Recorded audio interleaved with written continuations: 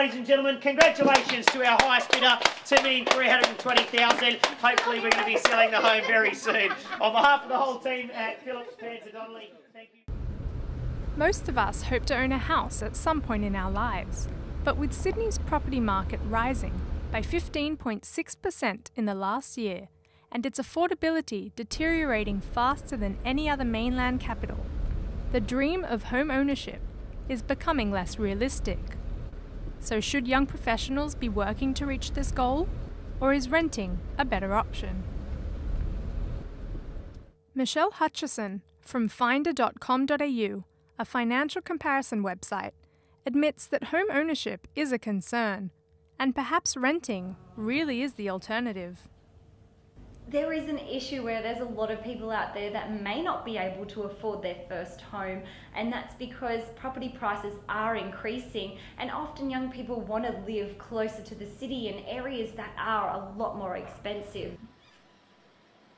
The good thing about renting is that you're not locked into a property with a big financial commitment. You have more flexibility to move wherever you want, and often you can afford to live in the areas that you may not be able to afford to buy in, which might be closer to the city, for instance. While renting may be convenient at the time, Michelle explains that in the long run, it may not be worth it.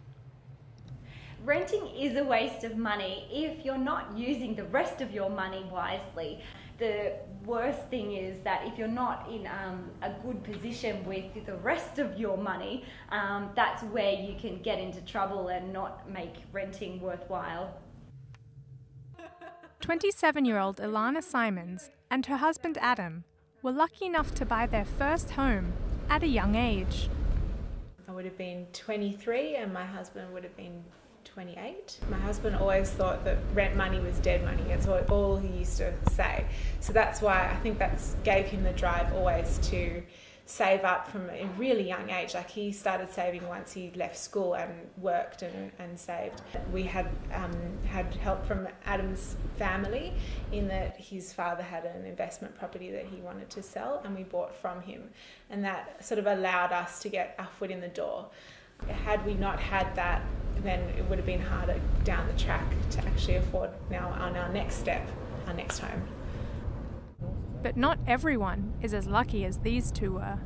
We were very lucky because we have friends who are renting and had to leave because the owner, the landlord, has changed their lease or needed to renovate the property or whatever. And I think it's when you buy and have your own house, of course you've got that security that would never happen to you. With current interest rates being as low as 2.5%, the Reserve Bank of Australia is worrying that young adults may take on more debt than they can handle.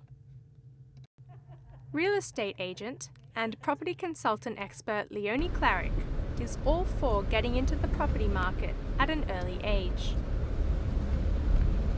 I think it's quite interesting because you're trying to encourage young people to buy property and you're trying to encourage young people to have an asset, and the Reserve Bank is saying no. I think they're just trying to be conservative and making sure that you don't overcommit yourself, because a lot of people have overcommitted themselves. Try and pick an area that maybe is not overflowing with first home buyers, because you're going to be in a lot of competition with other first home buyers. So you want to try and just think outside the box a little bit. Try and buy something that's a little bit different that you can add value to. My advice always is make sure you've got repayments a year in advance. So you're always, accounting for those little extra things that happen, so that if you get sick or you get ill and you can't pay back, you've actually got a bit ahead of yourselves.